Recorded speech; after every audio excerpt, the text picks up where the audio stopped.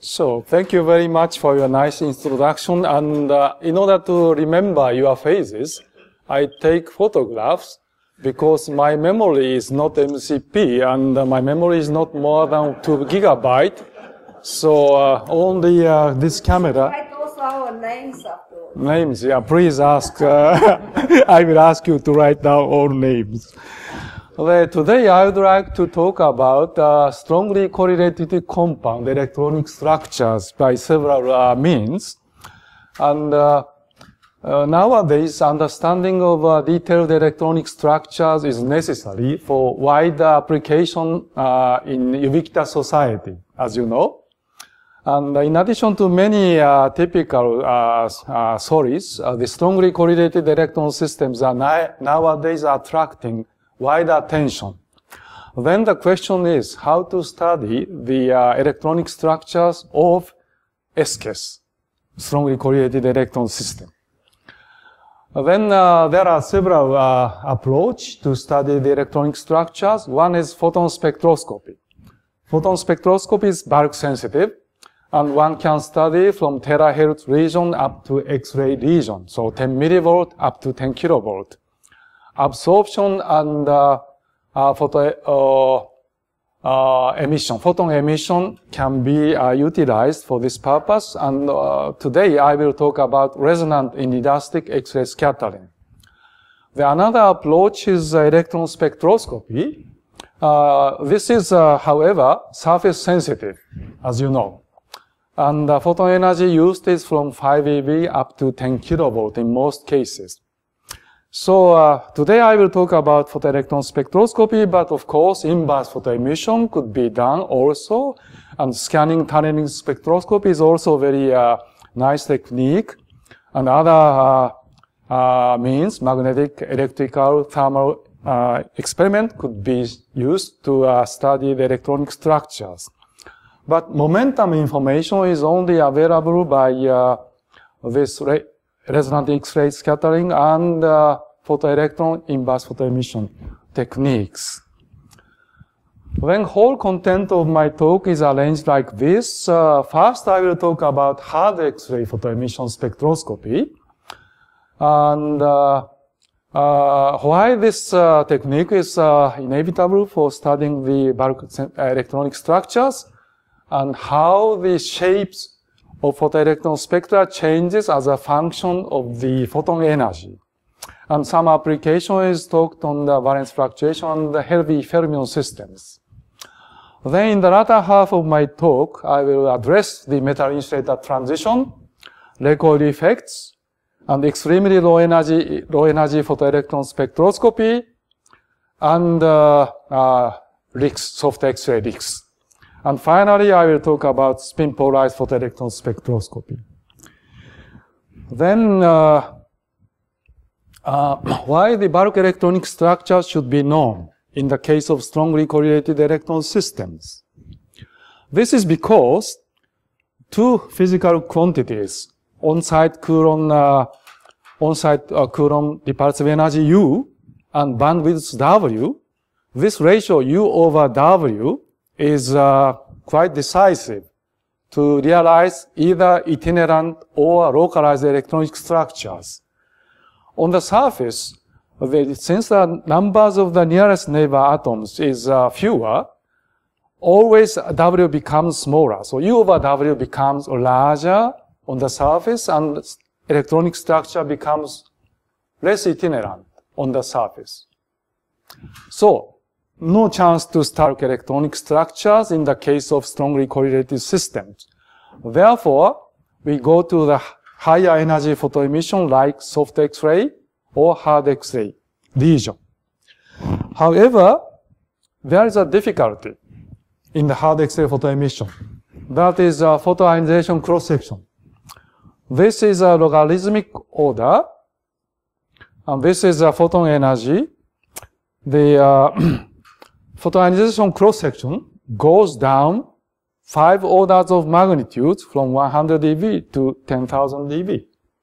So Hawk space is more than 1,000 times more difficult than the conventional photoelectron spectroscopy as far as you want to have a comparable energy resolution. Okay?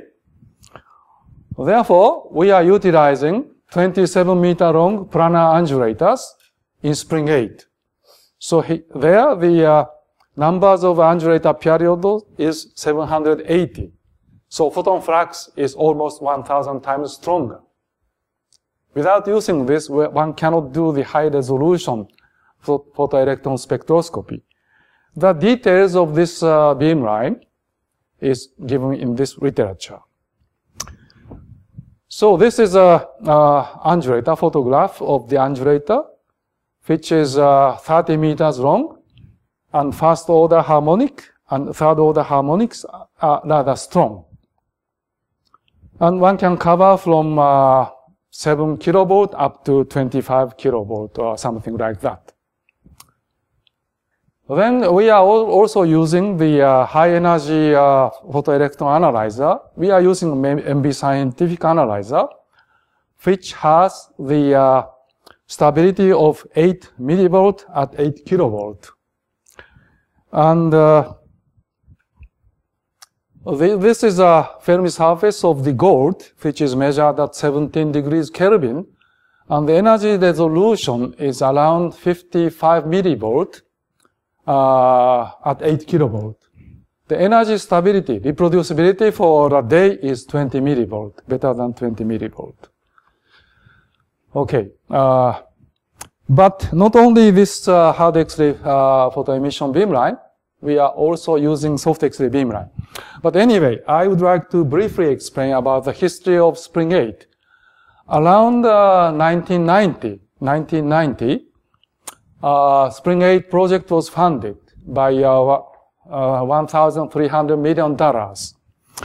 And nowadays, our annual budget is $100 million per year. Then this project is going to be funded. I moved to Osaka University from Tokyo University because to join the research activity in spring 8. And I was the first chairman of the spring 8 beamline committee. So this committee decided to construct 4 beamlines, and among which the committee members asked me to construct the world's best soft X-ray beamline. Although I hesitated because it's very risky. So I didn't want to accept this offer, but as a chairman, many members asked me to do it. So I decided to do. This soft X-ray beamline is successfully constructed, and it was the world's best soft X-ray beamline until 2010. And the first user was Professor Kirchner from Berlin Freie Universität, and we collaborated in the field of peeing. Nowadays, the world's best soft X-ray beamlines are beamline 23SU, which my former student constructed, and address Swiss light source and diamond, as far as I have visited and seen the performance. So now this beamline 25SU, which I constructed, is number 5 beamline in the world. So in the case of the this soft X-ray beamline, we are utilizing the varied line spacing plane grating, which we developed by ourselves. And in this case, by just rotating only this grating with not a constant pitch, but a varied pitch on the surfaces, by rotating only this grating, we can cover the wide energy region. And the energy reproducibility is around 5 millivolt at 700 eV. And the highest resolution is 40 millivolt. Photon resolution is 40 millivolt. And of course, we would like to realize better resolution, but due to the slope errors of the surface, plane surface, this 40 millivolt is the just a limit in all laboratories like address or diamond. It is not possible to improve rather than this. But still, the energy resolution is more than 2,000. I don't like less than 10,000. Okay, the soft X-ray ARPES with the total energy resolution of 50 millivolt is now feasible. at beamline 23 and address beamline. Yeah. Now this is the experimental result which prove that. Then next subject is behavior of the probing depths. As I said already, around 100 eV, all the materials show the minimum probing depths or mean free path of photoelectrons. Therefore, in order to study the bulk electronic structures of S-case, we decided to move soft X-ray from 2000 eV, 2000 years, and up to 10 kilovolt from 2004. And this continuous increase of the mean free path of probing depths is the merit of Hawk space. And in the field, in the case of low photon energies, low kinetic energies, mean free path depends upon the individual materials. In some cases, it is bulk sensitive, and in some cases, surface sensitive. I know the criterion of that. Okay. Okay. Then I would like to show you some examples of soft X-ray paths and hard X-ray paths in the case of cerium compounds and also ytterbium samarium compounds. Anyway, I invested most efforts in soft X-ray paths from 2000 to 2005 or 7. And after 2004, I am also investing my energy to hard X-ray photoemission. This is a result of two typical cerium compounds. This upper one is,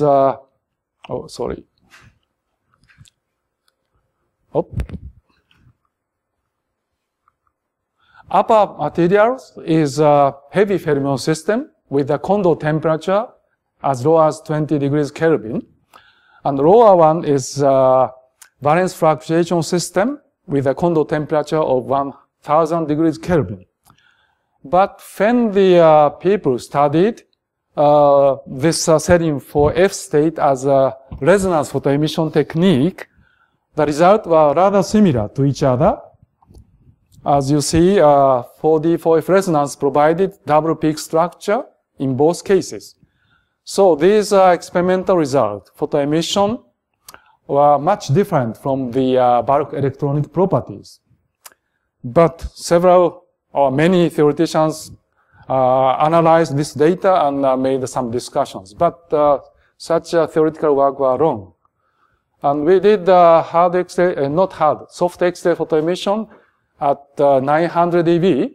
Then both materials has shown much different spectral shape. And this one shows the band structures. And this one shows the tail of the Kondo resonance peak and spin orbit satellite. So this result is fully consistent with the bulk electronic structures, and we published it in 2000. And if one does the rare earth systems photoemission at low photon energies, like 100 eV, then in the case of ytterbium, 4F bulk state is so weak, and this large hump is coming from the surface. So how to analyze this? They analyzed this one as assuming some impurity state in addition to the bulk state and surface state. But this kind of analysis is too much arbitrary and not reliable at all. So we decided to do the photoemission at 700 eV. Then such a strong surface state is much suppressed. And we can recognize very sharp bulk electronic structures. And this is a result already obtained around 2005. Although I don't say that this is fully bulk sensitive, but it is much more bulk sensitive than the conventional photoemission around 100 eV. Then I move to the Hawk space. The merit of Hawk space is we can even study the core levels with bulk sensitivity. And we did the first experiment in ESRF. together with Blykovich and Darera and D. So we did a measurement with modest energy resolution at 2.4 kilovolt and 5.5 kilovolt.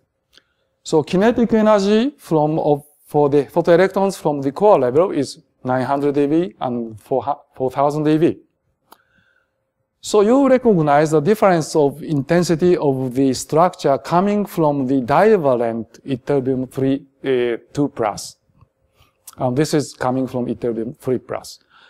So this difference is coming from the surface sensitivity, and in the case of this kinetic energy 900 dB, the spectral weight is dominated 85% of bulk and 15% of surface.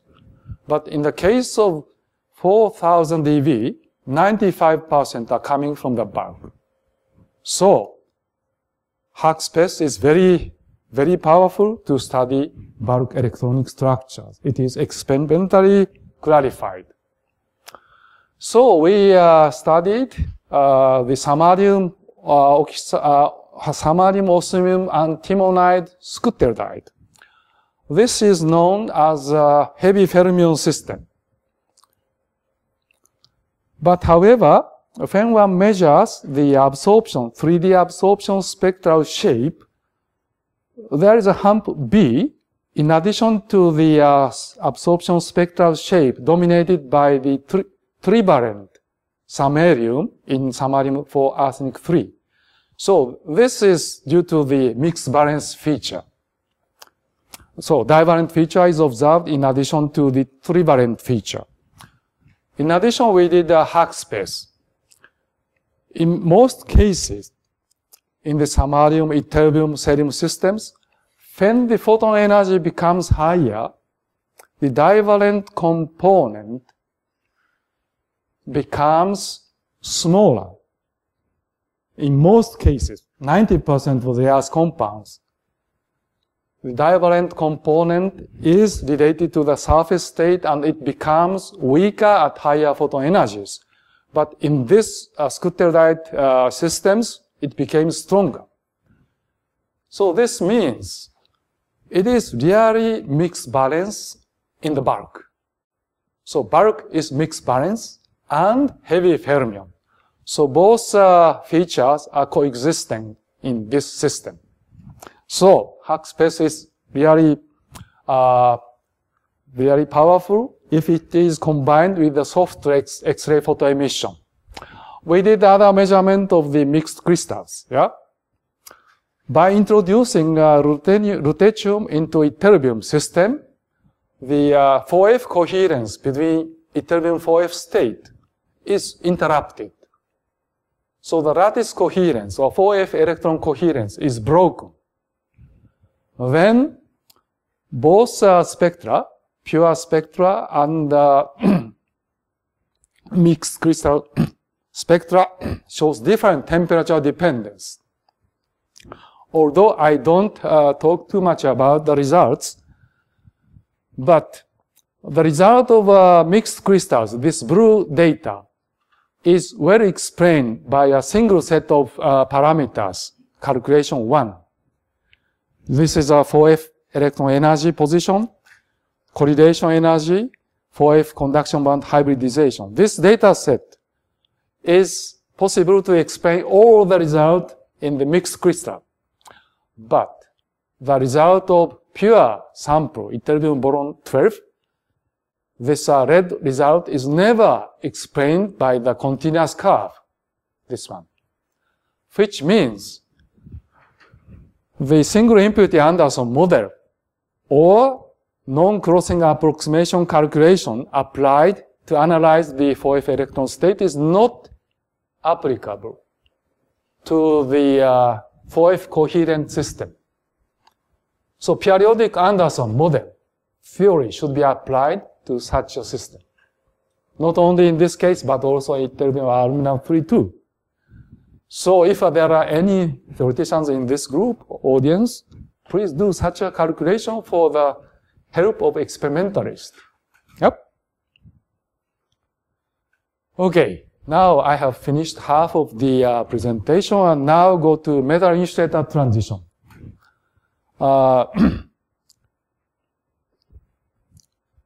As you know, the vanadium dioxide is a typical MIT system with a 3D1 electron.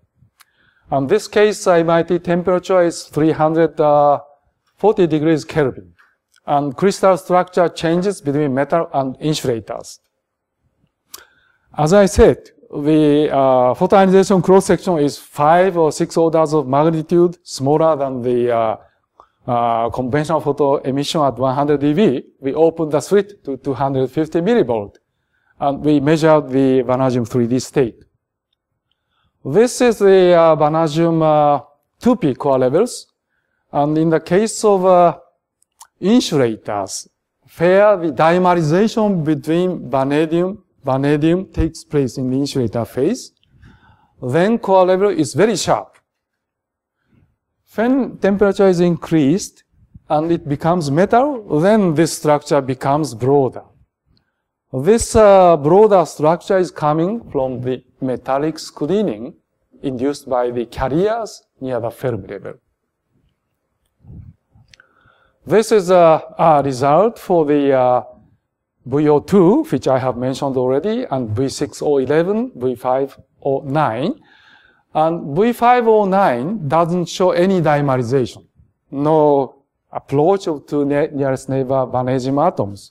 But V6011 shows partial dimerization, and VO2 shows the full dimerization.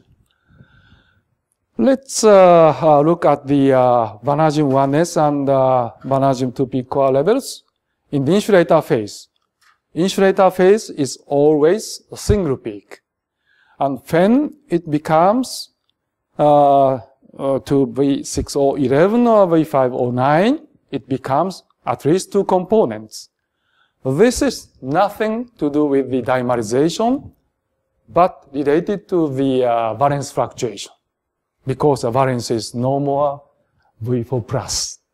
These structures are coming from valence mixing. And the structure in the metal phase is again due to the metallic screening. What is very interesting is the spectral shape of V6011 with a partial dimerization is well reproduced by adding the spectra of V509 without dimerization and VO2 with dimerization. If we add 15% contribution of dimerization spectra, the spectral shape of V6011 is fully reproduced. So dimerization effect is now clarified by bulk-sensitive photoemission. How about the metal insulator transition on the valence band? This is valence band spectra in the metal phase and insulator phase in 6 different vanadium oxide. Okay, in the metal phase, of course, the Fermi level is cutted by some finite intensity. And the insulator phase, strong peak is shifted toward deeper binding energy. But this peak is not due to the lower Hubbard band. Lower Hubbard band is located around 1.5 or 1.6 eV. Okay? This is directly related to U. And although this lower Hubbard band intensity is much weaker than other photoemission, like conventional photoemission or soft X-ray photoemission, this is quite reasonable because soft X-ray photoemission is still surface sensitive. Therefore, more localized state is observable in the lower Hubbard band region. But in the Hawk space, it is bulk sensitive, so the bulk has less intensity of lower Hubbard band. Anyway, the dimerization induces a deeper position of the lower Hubbard, this quasi-particle band coherent component in the deeper binding energy region. So correlation attested Piles transition model by Beerman et al. Is supported fully by this complete set of data. And in the case of V2O3, there are three phases: paramagnetic metal, paramagnetic insulator, antiferromagnetic insulator. We have measured these three phases by Hawk space and found out the lower Hubbard band is always present in the same binding energy. So this is proving that U is constant through this system across the metal insulator transition, and only the critical U over W is changed with temperature. So such a long-standing controversy is now also solved. Then Hawk space is bulk sensitive. Okay, fine. Hawk space is possible, as reported by Chuck Fadley. Okay, fine. Then can one then always employ Hawk's space for bulk fermiology? The answer is no. Because it depends upon the recoil effect. Recoil effect means when the electron is photoemitted from the nucleus or atoms, then this momentum is transferred to the nucleus. Now this nucleus recoils back. Therefore, this photoelectron energy is shifted to smaller kinetic energy. This shift in the simple model is proportional to the electron kinetic energy times mass ratio, electron mass divided by nucleus mass. Okay? This is the simplest picture of the recoil effect. And in the case of ytterbium hexabolide, we measured one scan at 8 kilovolt and 700 dB. In the case of ytterbium 4D, there is no recoil shift, but in the case of boron 1s, recoil shift is as large as 300 millivolt. Why recoil is in solids? It is answered in this paper, in my paper. But anyway, this simple model provides you this kind of large recoil shifts. As far as your energy resolution of the system is better than this, you can see the recoil shift in some cases, not always. In the case of lithium V2O4, this is a heavy fermion system below 20 degrees Kelvin. Hawk space was performed at 20 degrees Kelvin. Then the lithium 1s shows the recoil shift up to 530 millivolt. It's very large. Yeah? And even in the case of oxygen 1s, recoil shift is 230 millivolt at low temperatures, not high temperatures. Yeah? This system has a daylight temperature of around 400 degrees Kelvin. Okay. Even in the valence band, one can recognize the recoil shift up to 120 millivolt. This valence electron is extended all over the crystal. So it can interact with the nearest neighbor atom. If a momentum is shared by the nearest neighbor atoms, then recoil shift must be negligible. But it isn't. It is finite. And this magnitude is between the recoil shift of oxygen and vanadium. This can be only understood by the weighted sum of the vanadium 3D and oxygen 2P contribution in the valence band near the Fermi level. So 34% of the valence band near the Fermi level is coming from the oxygen 2P state. This is my conclusion. And you can recognize that the high energy photoelectron can be strongly oscillating in the space, yeah? Since the kinetic energy is very large. But in the case of initial state, valence band electron state may be quite smoothly oscillating between this nucleus or atoms. But according to the Ashcroft and Marmid's textbook, it oscillates very rapidly due to the core electron potential in the vicinity of the nucleus. So rapidly oscillating initial state and rapidly oscillating final state has a large matrix element in the vicinity of the nucleus and can show the recoil shift. Okay, this is a simple explanation. Of course, one can theoretically analyze it. However, even though the vanadium and oxygen is included in the case of metallic phase of VO2, no record shift is observed, as you see here. So the atomic configuration is very similar between lithium V2O4 and VO2, but in this case, record shift is clear, and in this case, no record shift. The reason is internucleus distance is much longer, 5% longer in this system than VO2. Of course, more detailed theoretical analysis is required, but fundamentally speaking, this nucleus distance and also the spring constant is a decisive factor to provide whether the record shift is observable or not.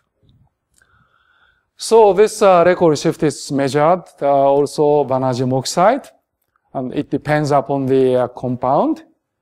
And if we apply the similar discussions, we can evaluate the partial density of state of oxygen near the Fermi level in these materials. But here, another example is shown in the case of superconductor V3 silicon with TC of 70 degrees Kelvin. Record shift was clearly observed on silicon 2p, but not observed vanadium 3p. What may be in the case of valence band? So record shift is observed, but no rigid shift. What's the reason why? This is due to the fact that the silicon P density of state is increasing, not constant around the Fermi level, but increasing a little bit toward the deeper binding energy region. Then, depending upon the relative weight between silicon 2p and vanadium 3d, this record shift increases as a function of binding energy. The details are given in this paper. And soon, when I go back to Japan, I will measure the temperature dependence and polarization dependence of this record behavior. So, LFS. Extremely low energy photoemission is possible in laboratories. Without synchrotron facility, very sorry, but without it is possible. And this is a hack space of magnetite. And as I said, this transition metal 3D is very weak. But we can do the better statistics, although not satisfactory, but the Fermi transition is 123 degrees Kelvin, and even above the this Fermi transition, it is insulator. So Fermi transition is insulator to insulator transition. And by measuring by LFS at 7.5 eV, again, 140 millivolt is insulator, and density of state at Fermi level gradually increase as a function of temperature. So insulator transition is established in magnetite. And empirically found for LFS are bulk sensitive when density of state near the Fermi level are low. This may be the most cases for S case with gap opening, means insulator phase. But in the case of metallic phase of V2O3, for example, it is surface sensitive. And in the case of ytterbium metal, surface sensitive. Okay? So one should be very careful to discuss the bulk sensitivity. And in the case of a copper 111, for example, there is no bulk state. Then one can be, very sorry. In that case, one can see the surface electronic states. And also in the case of topological insulator, since there is a gap, then one can see the surface state, surface diacon. So some theoretical work is expected for fully understand this kind of results. And I will skip this subject, this interface state between LAO and STO. Yeah? In this case, anyway, due to the resonance photoemission, one can see the Fermi surface in the two-dimensional brilliant zone, and some model is supported by experiment. And this express time limitation, actually. Is it okay? Okay. Then I would like to talk about the soft X-ray RIX. And beforehand, I would like to talk about what is RIX. RIX is photon excitation is done from the occupied state to the unoccupied state. Then finally, it is emitted like photons by exciting the interband excitation. So by measuring the inelastic energy loss, one can prove this interband excitation as a function of momentum. We did the hard X-ray RIX in two systems, edge sharing kappa O and corner sharing kappa O. And details are given in this reference. But anyway, by changing the momentum, which means by changing the sample angles and detectors angles, one can scan the Brillouin zone region. Then dispersion of the interband excitation is clearly observed. And from here, we can discuss about the lower Hubbard band, upper Hubbard band excitation, or bonding state, anti-bonding state excitation, and so on. So last subject is a spin-polarized photoelectron spectroscopy. And there are four kind of detectors: MOT detectors, mini-MOT detectors, tungsten lead detectors, V-lead detectors of iron oxide. Although I used a tungsten lead detector around 30 years ago, I stopped it to use it because of the too low efficiency. But this time I'm still again using V-lead and enjoying the life. But anyway, my preference is a V-lead of iron oxide spin detector, which has at least 100 times more efficiency than other spin detectors. And also the surface screening is not necessary in this case. One can use it for weeks or months without refreshment. And in this case, one must refresh every half hour or 2 hours. And for the old people like me, it is tedious. And the spin detector made of iron oxide is located here. And the advantage is by applying the magnetic field, we can change the spin selectivity by this iron oxide detector. So without changing the kinetic energy of photoelectrons, we can determine the spin polarization. And the figure of merit is, as I said, almost 2 times 10 to the minus 2, which is twice better than the iridium detector and 100 times better than tungsten lead.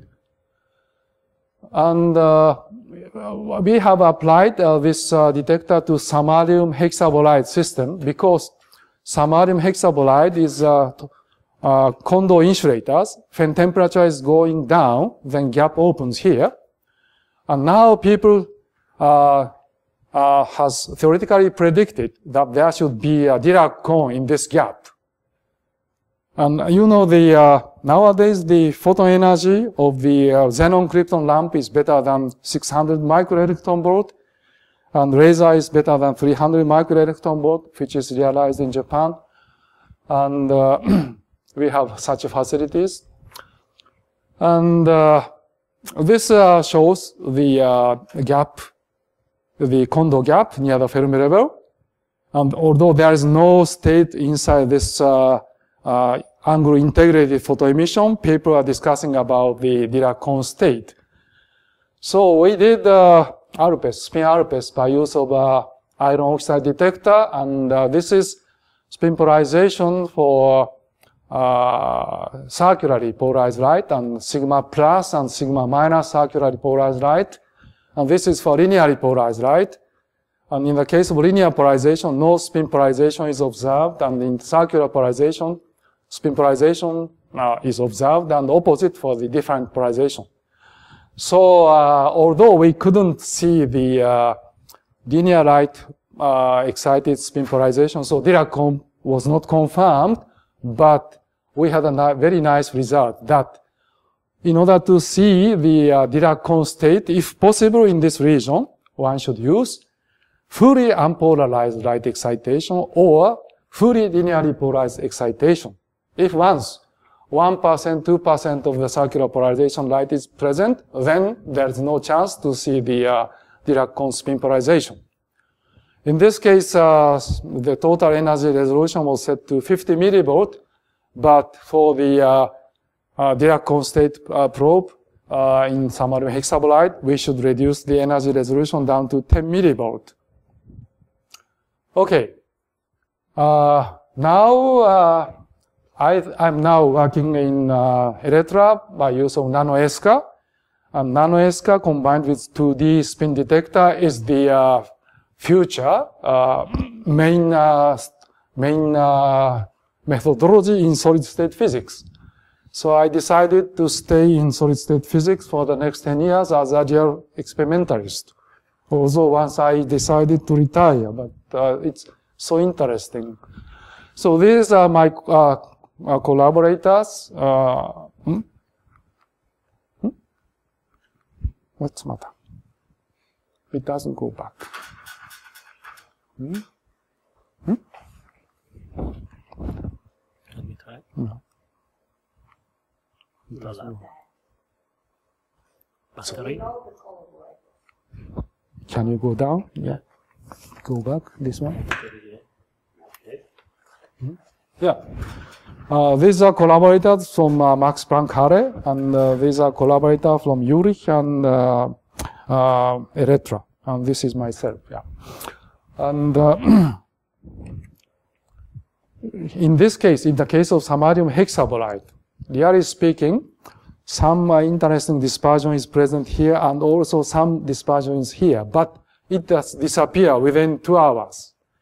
So the ultra-high vacuum in 10 to the minus 11 millibar is required, and high energy resolution better than 20 millivolt is required, and short measuring time with use very high efficient spin detector is necessary. So I will do this experiment again in Halle with use of iridium spin detector in October. I'm not sure whether I may succeed or not, but perhaps 80% I may succeed. And prospect. This is a prospect, and the point is combination of Hawk space, SX RPS, and LPS, and soft X-ray RX is very important. This is a mainstream of solid-state physics in the future. And full utilization of circular and linear polarization will be very helpful. And in the Hawk space, high-resolution resonance Hawk space is now possible, yeah, in many facilities. And then combined with the momentum spectrometer types spin analyzers, one can do spin Hawk's RPS may become possible soon, or I should make it feasible in my life. Yeah. So in addition, K-resolved RIX and SX RIX and perturbations may combine with this system. Then we can study all materials, not only magnetic materials, but all solid-state materials. And in the micrometer region may become possible. So that's my dream, and maybe feasible. And my philosophy and dream, is by use of the world-best instrument and world-best samples, challenge the frontier of science. Yeah. So my colleague may have listened to that several times. Please upgrade those continuously, never stop. An international collaboration basis is necessary because one can get simulating idea from different cultures. Yeah. Thinking method is much different. And all knowledge, all know-how established should soon be open to public. Okay? After establishing his or her intellectual propriety rights. Not keep it secret. Then this field doesn't progress at all, and it feeds back to his or her activity itself. Popularization of such techniques may save possible waste of national budget or world budget and natural resources of all human beings. And most important is training of next generation scientists is important. So senior scientists must encourage the next generation scientists. And please enjoy your life beside your job on science.